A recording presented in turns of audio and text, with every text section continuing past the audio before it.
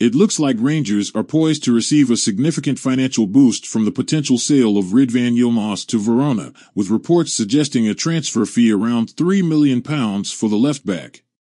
While Yilmaz's departure might free up funds, there's recognition that investing in a replacement left-back might not be an immediate priority for Rangers, especially considering Borna Barizic's prominent role in that position.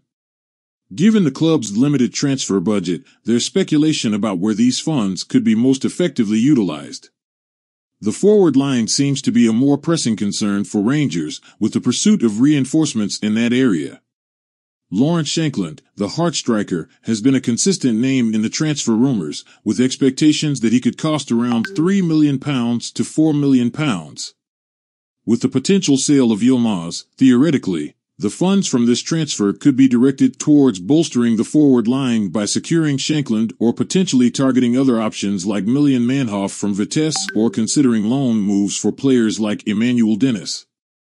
There are suggestions that instead of investing heavily in a left-back replacement, cost-effective solutions such as signing out-of-contract players or considering loan deals might be more feasible in that position.